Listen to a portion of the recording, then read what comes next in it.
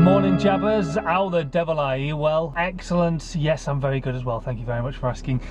Weather's changed again. Apparently it's going to be a nice day today. I don't know if it will or not. Apparently sunshine most of the day and then a thunderstorm tonight, and then we've got lots and lots of nice weather coming for the next couple of weeks, which is pretty cool if it actually happens, but I'll believe it when I see it. Anyway, today I am off to Birmingham to go and see my friend Mark, but first things first, I'm going to go and hit the gym, do a soldier session. I can do a soldier session as well, but I'll do a shoulder session and get that out of the way first. So let's go and get ourselves down to the gym.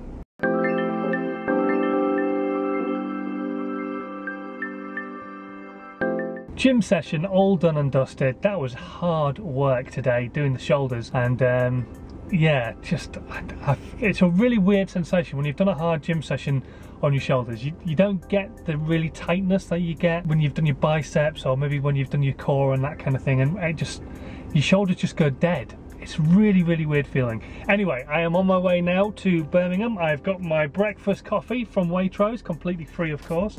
I've also got my breakfast protein bar, which wasn't free, but does mean I have a very cheap breakfast. So let's go and hit the road. We're off on the 834, M40 and something else, I don't know, but I know where Mark lives anyway, kind of-ish. Thankfully, I've also got sat-nav, so let's go and see my mate. I can't take my time. Homeward bound after a really fantastic afternoon. I do not catch up with Mark often enough at all. Such a lovely guy, really nice guy. And yeah, we went out for lunch, we had a nice coffee out as well in Birmingham, and then we headed back to his. Had a play in the studio, which was good fun. Had a play in his new home cinema, which is just amazing. And now I'm on my way home, so get myself back to Newbury. I'm not sure what time I'm going to get back. I think Susanna's going to have to cook dinner tonight. I'm not sure that'll go down very well, but these things come to tryers. I'm sure she will cook something amazing. Yeah, so happy, full of fear. Wow, this weather's delightful. I'm really enjoying this drive home in the rain and the slippery roads and the accidents and the boom boom boom of the bang bang bang of the lightning and the thunder. Right then, almost home. So yesterday was a bit of a dodgy day, as you know. I had that message telling me that the project that I was due to be working on in June, and most of June to be fair, was cancelled indefinitely, which was a bit of a nightmare, to be honest. I'd wiped out the whole of June to be working on this project and turned down work for it and all that kind of stuff, and yeah, yeah, it's just not a good situation, but these things happen, and you can't always rely on projects definitely happening.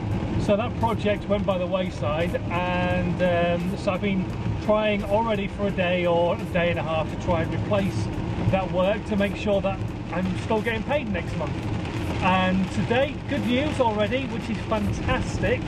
The beauty salon that I went to visit the other week and have a chat with them, they're really cool. They're ready to go ahead with a video, and they've hired me in for 2 days to go down and do some filming with them, and then we're going to edit together a bunch of nice little videos to work for them as a brand, which is fantastic news. So really cool.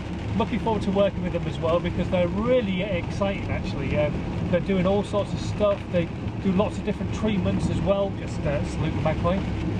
So it's going to be really cool to capture all that kind of stuff on video and have a chat with some people as well. So excellent, always good news. So even though some shit has happened, you just never know what's around the corner, so always keep looking forward. Don't worry about that crap behind you, because that's what makes you the person that you are. But the stuff in the future is the stuff that will really make you a positive person. And all the stuff ahead of me is positive. I'm not looking to try and find negative stuff. So all the stuff in front of me is going to be good, positive stuff. And today has been a good example of that. You're watching Stop Jabbing On. So thumbs but shut up. He's slugging here, stop jabbing on. Like what up? He's from the UK and he's anything but boring. Stop jabbing on, starts his day with a morning.